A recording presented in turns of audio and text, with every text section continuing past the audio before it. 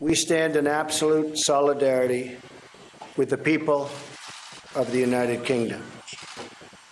So many young, beautiful, innocent people living and enjoying their lives murdered by evil losers in life. I won't call them monsters because they would like that term.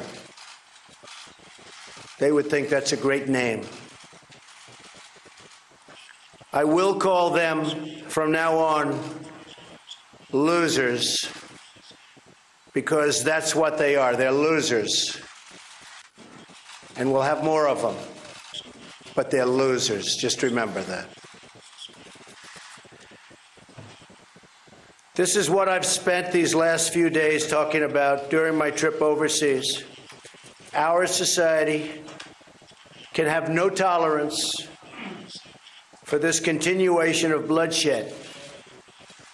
We cannot stand a moment longer for the slaughter of innocent people. And in today's attack, it was mostly innocent children. The terrorists and extremists and those who give them aid and comfort must be driven out from our society forever.